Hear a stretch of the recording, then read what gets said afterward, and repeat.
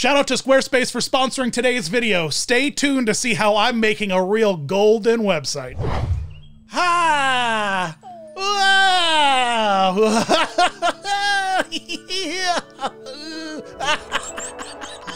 Woo! Sweating up here. I'm the sun. I'm really hot. What's the weather like down there, Teletubbies? It's time for a Teletubby costume evolution. It's time for a Teletubby costume evolution. Dinky Winky, Tinky Winky, Dipsy, Purple, La La, la la, Po, And Dan. Teletubby costumes. Teletubby costumes. Let's evolution some costumes. Yeah! Thanks, Teletubbies. We did it, guys. TeleTubbies.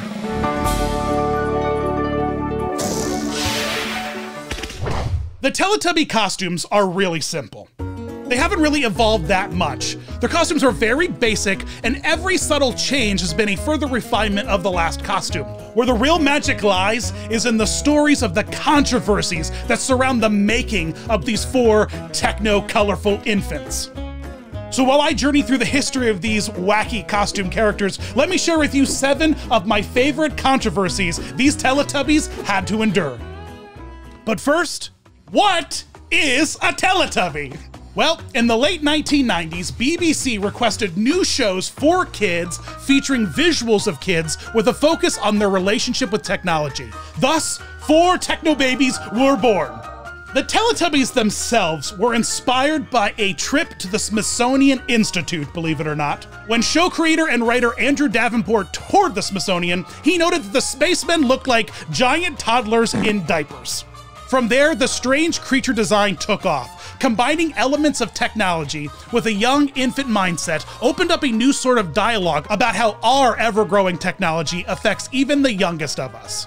Episodes consisted of the 4 Teletubbies living in a beautiful Earth house known as the Tubbytronic Superdome. They would venture out into the grassy hills where they would be notified by a spinning windmill, which would satellite beam signals to the Teletubbies' tummies videos of children around the world doing various activities that the Teletubbies would always watch twice. Like a Furby further along on its evolutionary track, this is some sort of unwieldy interactive meta stuff that literally shaped a generation of weirdos. Possibly you. So who are the Teletubbies? Well, let's meet them. Tinky Winky, the oldest of the Teletubbies, as you can see by his size. And most notably, Tinky Winky has a triangle antenna and a signature red handbag. Lala, oh Lala, with the twirly antenna that it sort of looks like, well, I don't know, a pigtail? I don't really know what we were going with Lala's head, but you know what? Lala loves ballet and her tutu. Dipsy, there's literally a dipstick on this bro's head. Dipsy, one thing Dipsy also loved, hats. My God, you couldn't keep Dipsy away from a hat. And then, of course, Po, the youngest of the Teletubbies, the littlest tubby, with essentially a bubble blower wand for an antenna. Po is a huge fan of her scooter. So here's a great time to talk about the size of these things. When you're looking at them, you're like, ah, yeah, they're costume characters. But buckle in, because Tinky Winky is actually 10 feet tall, and Po, the smallest one, is 6.5 feet tall. These things are monstrous. Po is 6'6". That's how tall I am in 4-inch platform heels. Imagine it. I can. Here's the thing about the few production photos we have of behind the scenes of the Teletubbies. We get a really good idea of the scale of these things and how the costumes are ultimately put together. There's a large detachable head unit that has articulation that is controlled by a separate puppeteer. There is a large, bulky body that was so big, eventually the costume designers had to sew seats into the costumes so that the performers inside could comfortably rest between shots. That's how thick Teletubby hips are. They can store literal stools inside. Hashtag Teletubby stools. They had big giant mitts with replaceable grips so that they could always be able to interact with things the way they needed to interact with things. And most importantly, they were heavy. These things weighed up to 60 pounds, and that did not include when they were drenched in sweat or slowly soaking up groundwater. So now let's get into it. Let's go over Dan's top 7 weird Teletubby controversies. The unadulterated chaos behind the first iteration of Teletubbies. Right off the bat, the Teletubbies had the strangest shooting setup I have ever seen. This was the set, outdoors, fully exposed to the elements. There was no soundstage, and the openness of the show led to paparazzi stalking the production to get shots of the half-dressed actors out of their suits. Ultimately, production had to hire round-the-clock security to keep any photographers from getting remotely close to the giant Teletubby hole. Security was super successful, with very, very few photos of headless Teletubbies ever really making it out into the media. Imagine for a second if Sesame Street was literally shot on a street in New York. That is the absurdity of what we're looking at here. A giant hole featured a small dome in the center of it that doubled as the soundstage for interior shots. And as you might expect, a large hole dug out in the middle of rural English farmland might act. It flooded pretty gosh darn regularly. It's so beyond crazy to me that everything was done practically inside the Teletubby hole. That is just mind-boggling to me. But you know what? Kudos to the Teletubbies for making this work. Isn't England notoriously rainy? I just think that this is just not a good one-to-one. A rainy countryside and a Teletubby hole. It's just, oh boy, there's gonna be problems. Forget about a Disney community, give me a Teletubby community. Give me, keep it together, Dan. Give me a community of well-irrigated holes filled with colorful community members, and I'll be there, baby. I'll be there. Let's talk about the scale of the set for a moment. Everything had to be huge. Giant trees, giant flowers, giant grassy dome, giant articulated windmill, but most importantly, giant bunnies. These rabbits were trouble for 2 reasons. You ever hear that phrase, multiply like rabbits? Well, these giant Flemish rabbits used on set had to be repeatedly broken up for ruining shots by attempting to multiply in the background. That's a joke for the parents, kids. But even more tragic was the amount of rabbits we lost on set. Due to their giant nature, they had a much shorter lifespan than a regular rabbit. So I guess thank God they never stopped multiplying. Imagine their weak little hearts when suddenly they're surrounded by this. Look at these Teletubbies terrorizing these bunnies. Oh my God, I'd have a heart attack too. We're going. Pardon? We're going. Away. A lot of concern centered around the speech patterns of a Teletubby. They didn't necessarily speak plain English. Instead, the Teletubbies used a more basic vowel sound, such as like a toddler might use on their journey into speech. Ultimately, child development specialists waved away any legitimate concerns over their speech, and we all stopped caring about the nonsensical character talk as seen in the massively popular aforementioned Minions.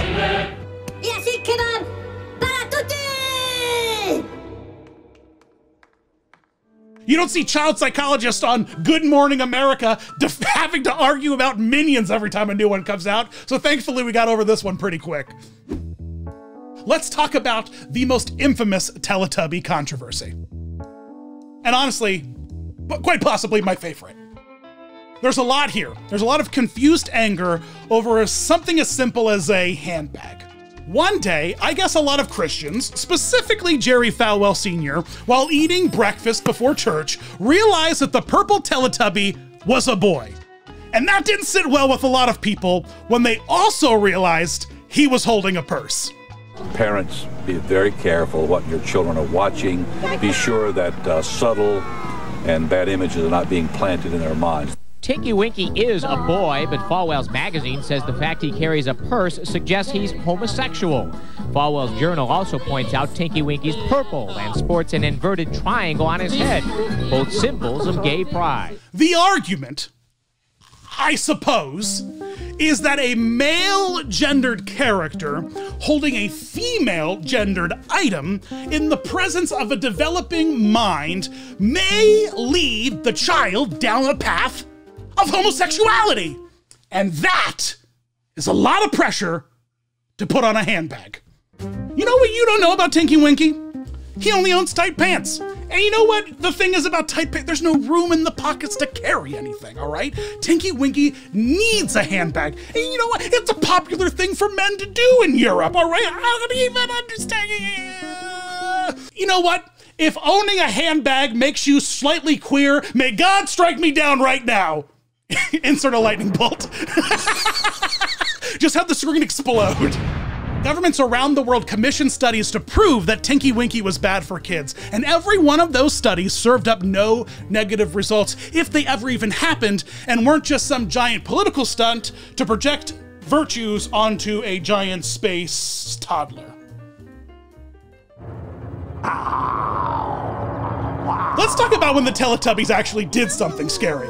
Usually, episodes of Teletubbies include something called magical events. These are events that happen in the world of the Teletubbies that are designed to entertain the Teletubbies in world, but also then teach a lesson to the viewers at home. One of these magical events is in episode 11, and it is a story about a lion and a bear. And well, I don't know, man.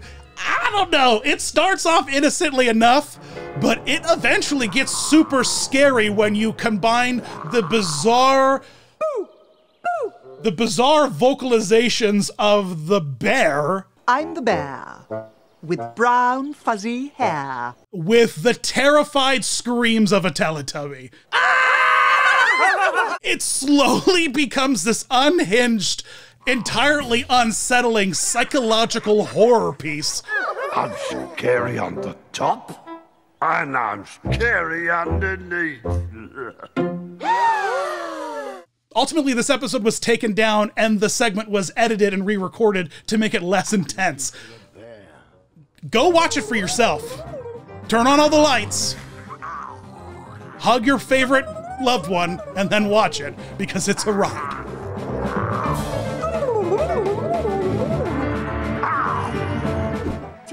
Believe it or not, all of that happened during the first run of the Teletubbies, which was only 3 years. Like a lot of children's shows, once you make 3 seasons of it, you have enough episodes to syndicate, and now the thing can just go off and live in the ether and entertain kids forever.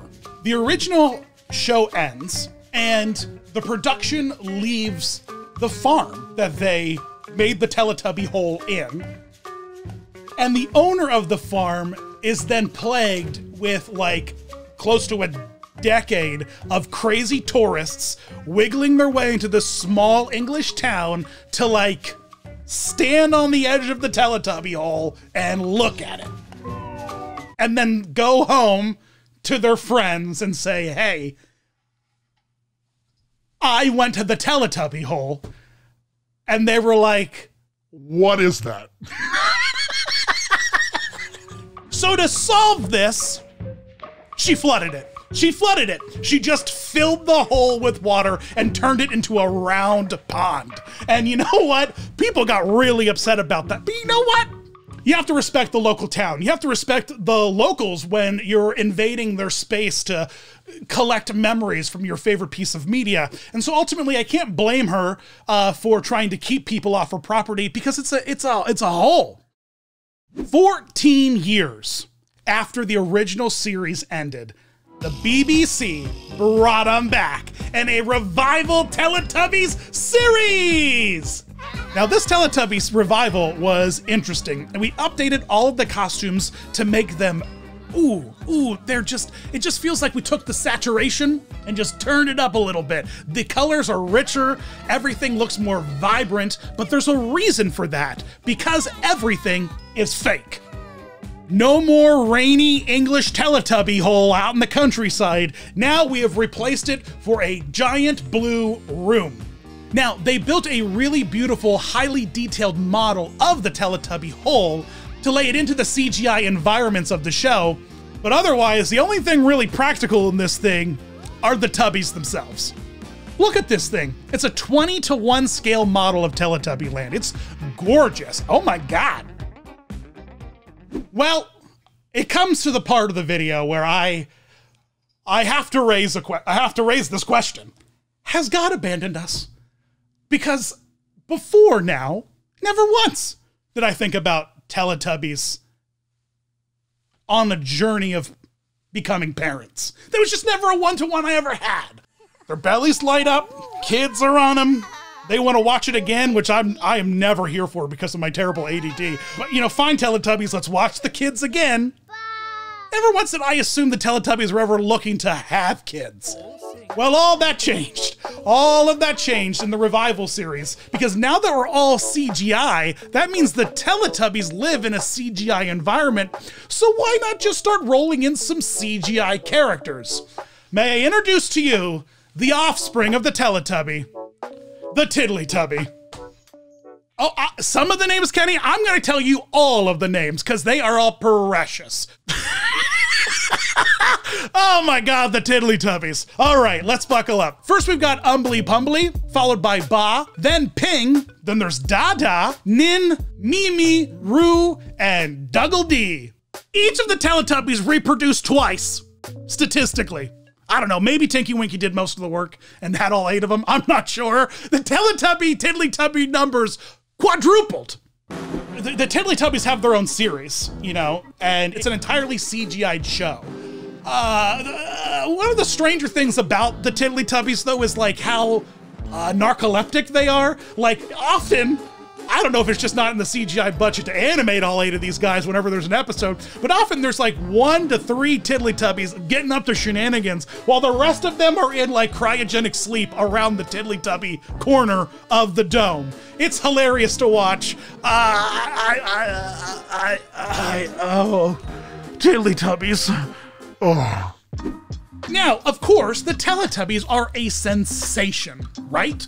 So obviously they're going to make some live appearances in some theme parks and touring shows, and in fact, they've done just that, Teletubbies Live.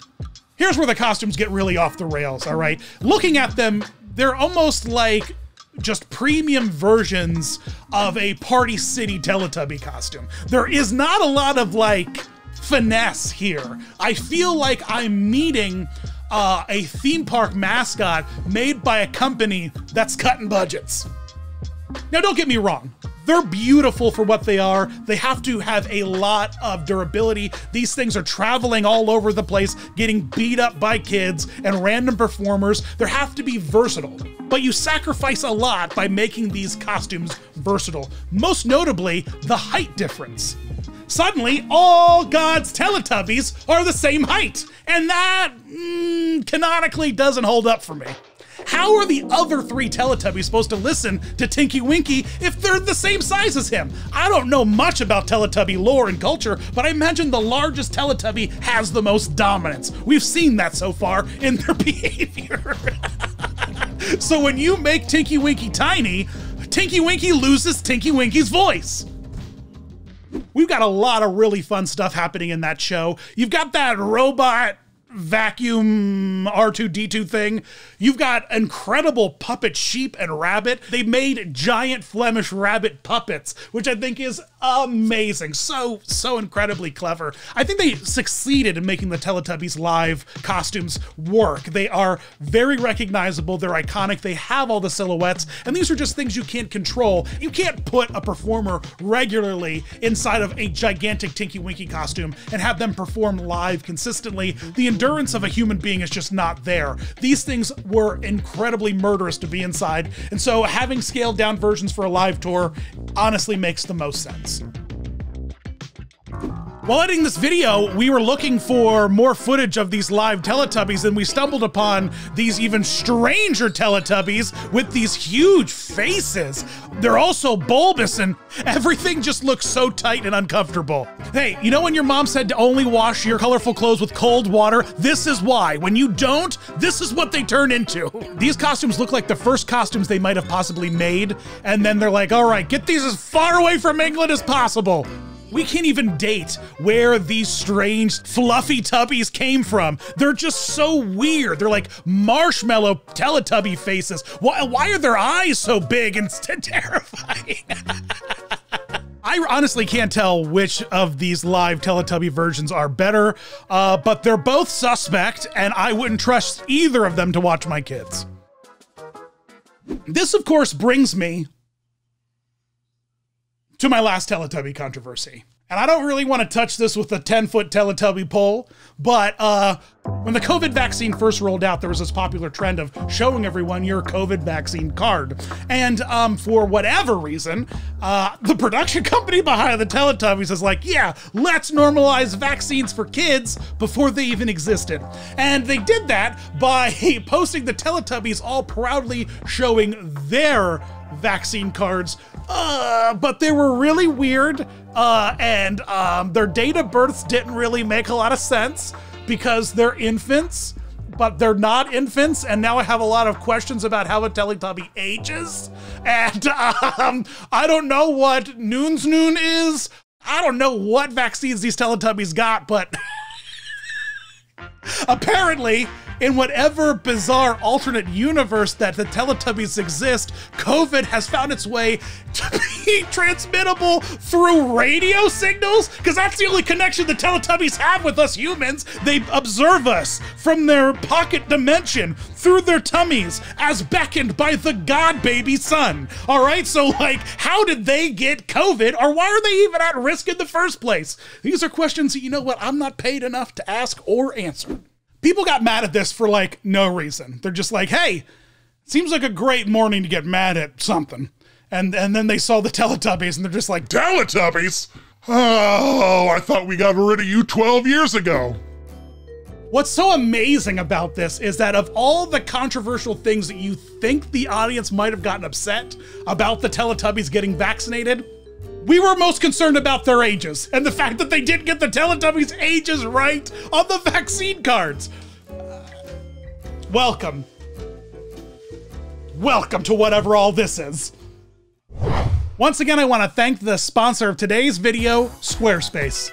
Squarespace gives people a powerful and beautiful online platform from which to create your website. Connect with your audience and generate revenue through gated members-only content, manage your members, send email notifications, and leverage audience insights all on one easy-to-use platform. Create a community on your Squarespace website with a fully integrated commenting system that supports threaded comments, replies, and likes. Use their powerful blogging tools to categorize, share, and schedule your posts too.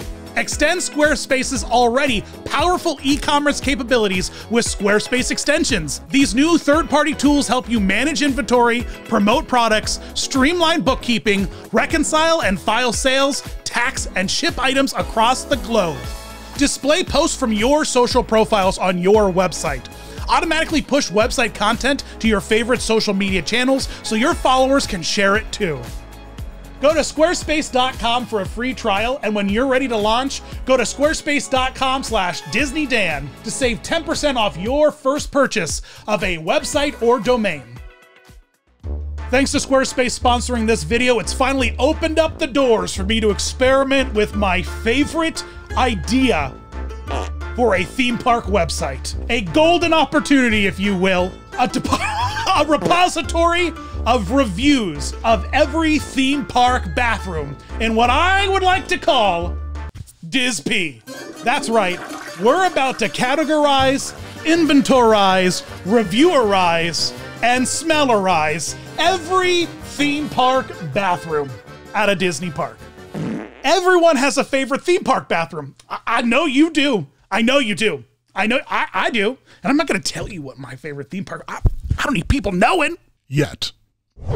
Thanks for taking the journey through all those Teletubby controversies. Let me know in the comments below which of the bizarre Tubby controversies do you remember unfolding before your eyes in the media. I remember because it all was happening when I was like 10, so it's all real fresh in my mind. All the strange and absurd things we were shouting about colorful space toddler babies. Oh well, anyway, Teletubbies, there you go. What are you gonna do? Thanks for watching. Appreciate every single one of your likes, comments, bell rings, and subscribes. Really, you guys are all super incredible. Come find me over on TikTok, Facebook, Instagram, Twitter, and don't forget my Patreon where you can join the Laugh Pack.